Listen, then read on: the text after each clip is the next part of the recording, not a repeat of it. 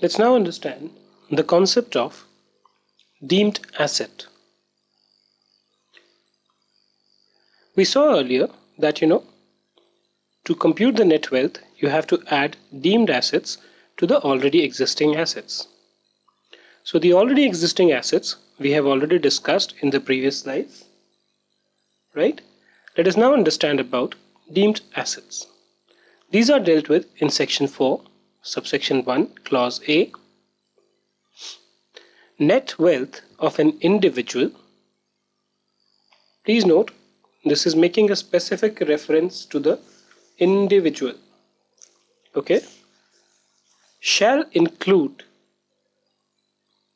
value of the following assets which are transferred by the assessee and held by. So what happens is that first thing is this is applicable to the net wealth of an individual. It's not applicable to HUF or companies. And this you will also see once you get into the details of the kinds of transfer we are talking about. Shall include value of the following assets which are transferred by the assessee. So the transfer which is made by the assessee, which could be an individual, is voluntary stroke forced.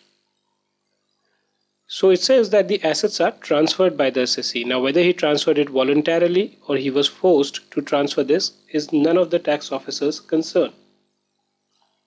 Right? So let's see. In the left hand column what you will get is the details of the transferee. In the right hand column you will get the details of the provisions which are applicable. The first one is spouse. So let's say an individual transfers an asset. Asset means asset for wealth tax purpose to his/her spouse. This shall be included in the net wealth of the individual. And who's the individual? Individual is the transferor, whether transferred directly or indirectly. Now what does this mean?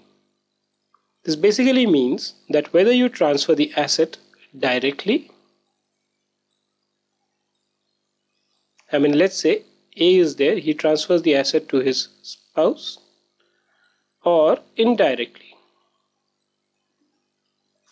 So A transfers it to B, who transfers it to B's spouse.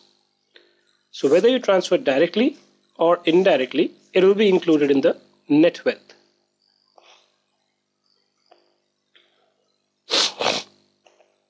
However, there is an exception to this rule. Asset transferred for adequate consideration.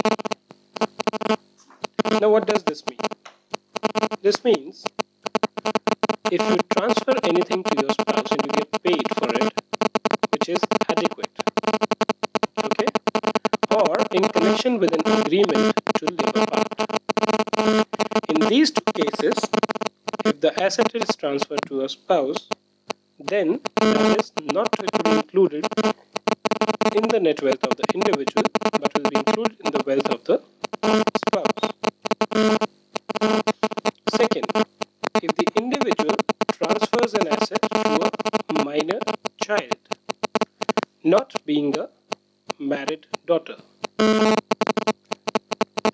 if you transfer an asset to a minor child who is not a minor married daughter, then it will be included in the net wealth of the individual. Now this child could be stepchild, he could be an adopted child, it doesn't make a difference. And all these provisions are also discussed in one of the subsequent slides in detail, but let me just, for the sake of completeness, read them out to you. Included in the wealth of a parent whose net wealth is greater or who maintains minor where marriage does not subsist. Right? So what happens is that if a minor owns certain assets, then these will be included in the wealth of the parent whose net wealth is greater.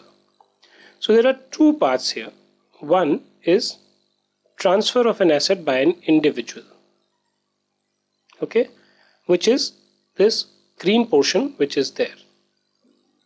Okay, the rest of the portion you just leave for the time being. I will discuss with this separately in the subsequent slides.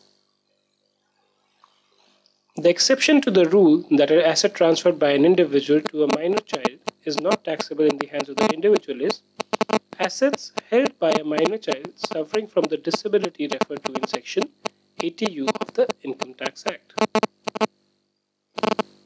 So if a minor child is suffering from any of the disabilities which are referred to in this section, then the assets will not be included in the hands of the individual. Second is, what happens to a minor married daughter? We said that if you transfer an asset to a minor child, it will be included in the hands of the individual.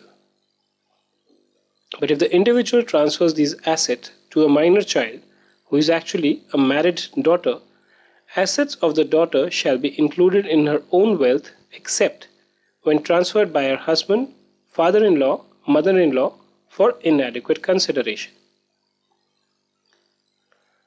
So what will happen in this case is, let's say there is a minor married daughter.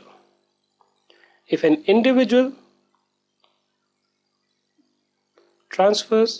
being a father or a mother, transfers an asset to a minor married daughter, it shall be included in her own wealth.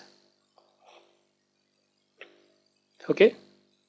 But if this individual who's transferring the asset is the husband, father-in-law or mother-in-law, then if these are for inadequate consideration, it is taxable in the hands of these people. Why? Because these are specific clauses which are there. So if you see, it will get covered here, because if the husband of the minor married daughter transfers an asset to her, it will be included as that of a spouse. And for father-in-law and mother-in-law, there is a subsequent clause which we will discuss. Right? This last point, again, just leave it here for the time being, just like I asked you to leave this point here for the time being. This is just written here for the sake of completeness. There's a separate slide where we will be discussing this aspect. Revocable transfer. So suppose this individual makes a revocable transfer. Then what happens? Asset transferred by an individual to a person or AOP otherwise than under an irrevocable transfer will be taxable in the hands of the individual. Again, what do you mean by revocable transfer? We will discuss in subsequent slide. Now, what provision also applies to all these transfers is, please note, all these transfers, spouse, minor child, or a revocable transfer, is that if you transfer one thing to an individual, okay, and what he does is he converts it into a different form, where the asset is converted into a different form, the value of such different form has to be taken on the valuation date. The value of the creation is not to be considered. Now what does all this mean? Let's see an example. Suppose A transferred an urban land which qualifies as an asset to B. Right? Let's say this transfer happens on 1/3/2011. What B does is he sells it on 30/3/2011 and invests the cash that he receives, okay, into jewelry. Now on the valuation date, which is 31/3/2011, the land does not exist. What exists is the jewelry. So even in such case, as long as jewelry qualifies as an asset for wealth tax purposes, the value of the jewelry will be included in the net wealth of A.